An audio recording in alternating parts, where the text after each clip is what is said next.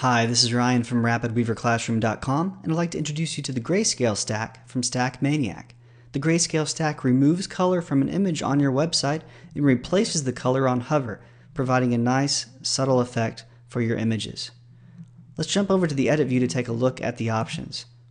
The GrayScale stack simply contains a drop zone. You drop your images inside of the stack. In this case, I've dropped a 3-column stack inside of GrayScale and then placed 3 separate images inside of those columns. Because all of this is contained by the GrayScale stack, it automatically applies the effect to all the images inside. The GrayScale options couldn't be simpler. You simply need to set a transition duration, which is how quickly the effect takes place, and then you can also choose to reverse the effect. In that case, you would start off with images in full color, then have the GrayScale effect applied on hover.